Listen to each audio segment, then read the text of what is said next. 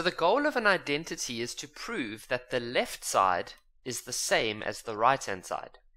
You typically want to start with the more complicated side, and so we'll tell the examiner that we're using the left hand side. And so we can just go write it down again. Now what I would want you to see first is not the sin and the cos.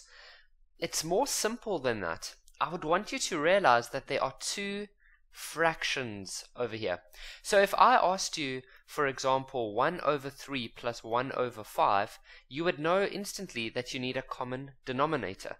So we're going to need a common denominator here. And the common denominator, so I'll call it the LCD, is just going to be sin x and then 1 plus cos x, like that. And so what this means is that we're going to have to multiply the 1 plus cos x with this one, and then the sin x with this sin x.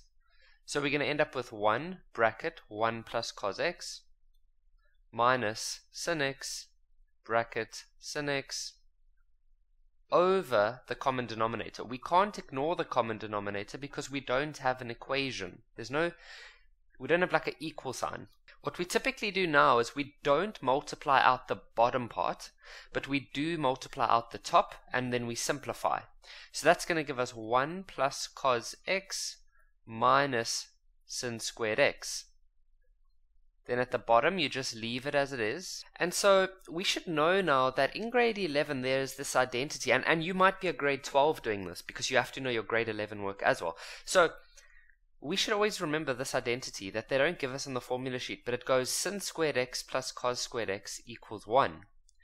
So we can go change this now into that. So we can change that 1 into sin squared x plus cos squared x, and then we still have plus cos x minus sin squared x. What some students do, and I often do this myself, is I take these two together and then I move this identity around. You can do it like that as well, but what I've started realizing is that by just substituting into the 1, students understand that a lot better.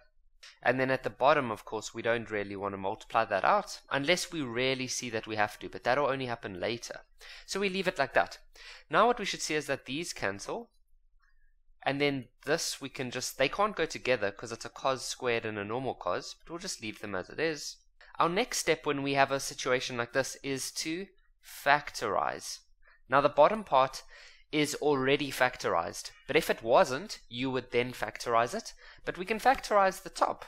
We can take out a cos x, and then we'd be left with cos x plus 1, and then at the bottom we have the same. Now cos x plus 1 and 1 plus cos x, they are the same, so they can cancel.